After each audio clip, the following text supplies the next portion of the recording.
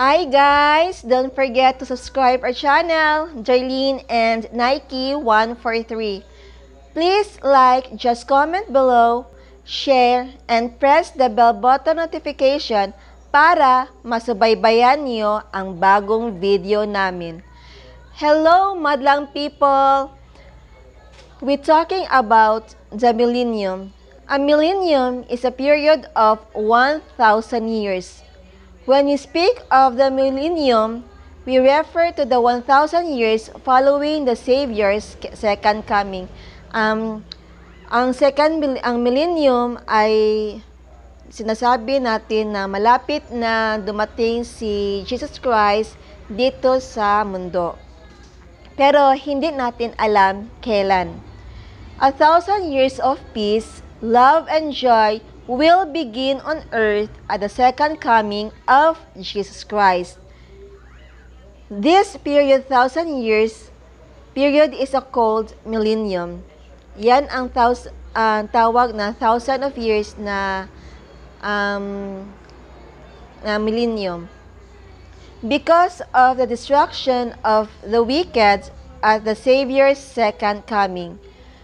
Only righteous people will live on earth at the beginning of the millennium. There will be those who live virtuous and honest.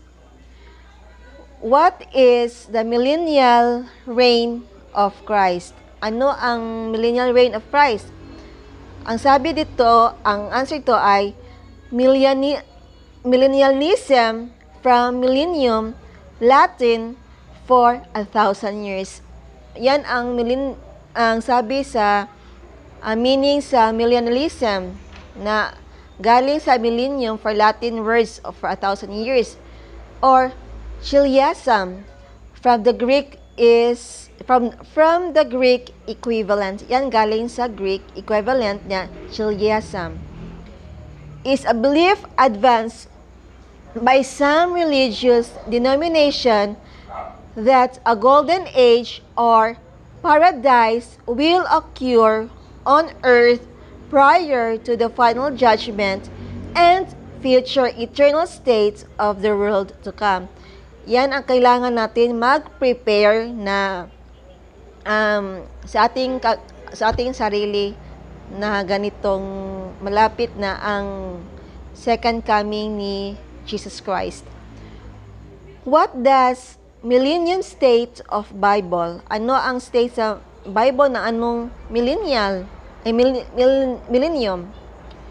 1,000 years of mention in Revelation 20, during which holiness is to prevail and Christ is to reign on earth, period of great happiness or human perfection. Yan ang tawag dito sa millennium state sa galing sa Bible. Yan. What is the millennium period? Millennium of 1,000 years. The Gregorian calendar put forth in 1582 and subsequently adopted by most countries did not include a year zero in the from BC, year before Christ, to AD, though since his birth. Yan ang sabi dito sa millennium period. And then, those the first millennium spanning years 1 to 1,000, and the second year 1,001 and 2,000. Yan ang span niya sa para ganito nating millennium ng yung year. And then Revelation chapter 20 verse 4 says, "And I saw thrones set upon them, and judgment was given unto them, and I saw the souls of them that were beheaded for the witness of Jesus and for the word of God, and which had not worshipped the beast, neither his image, neither had received his mark upon their foreheads or in their hands, and they lived and reigned with Christ 1,000 years. Yan ang sabi galing sa Revelation chapter 20 verse 4. Sa Matthew naman, chapter 6 verse 10 says, "Thy kingdom come, thy will be done in earth as it is in heaven." Yan ang isang magandang mensahe galing ni Matthew chapter 6 verse 10. Last sa Bible na kinuha ko, Jeremiah chapter 31 verse 34 says, "And they teach no more every man his neighbor and every man his brother, saying, Know the Lord, for they shall know me, for the least of them unto the greatest of them, saith the Lord.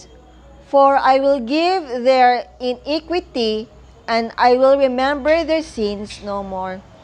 Yan ang sabi ni Jeremiah na ma-teach tayo ng kapwa nating tao na alam natin si Jesus Christ, na alam niya at alam natin ni Jesus, alam natin si Jesus Christ, at si Jesus Christ naman na alam niya sa atin, ng ating sarili.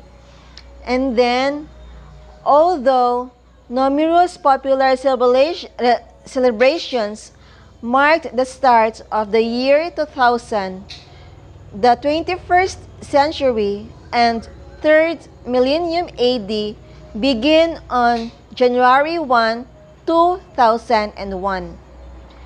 Yan ang millennium na sinasabi sa akin na kinuha ko dito. And then, maghanda tayo palagi, malapit dumating si Jesus Christ. Maraming signs na nakikita sa paligid.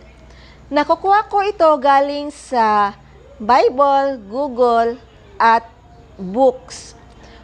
Kung sinong gustong magpa-shoutout, just comment below para sa susunod naming video. Thank you so much. Thank you for watching. God bless. Keep safe and God bless us all. Bye.